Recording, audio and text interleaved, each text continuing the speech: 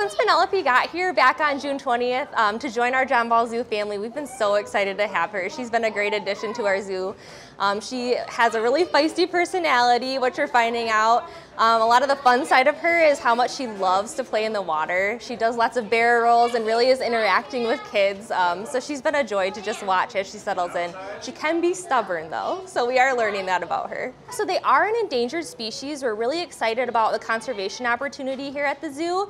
Right now, Penelope and Jahari are just settling in. They can smell each other and hear each other in the space, but we want to give ample time for them to just get used to us and their surroundings. But in the future, they are a species that is recommended to breed just because their numbers in the wild are so low.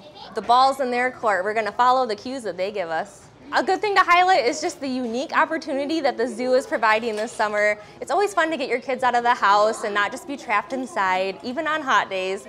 And having something as unique as pygmy hippos that are just in this tiny little portion of Africa, being something that you can come in and really get to experience, it just makes for a great day.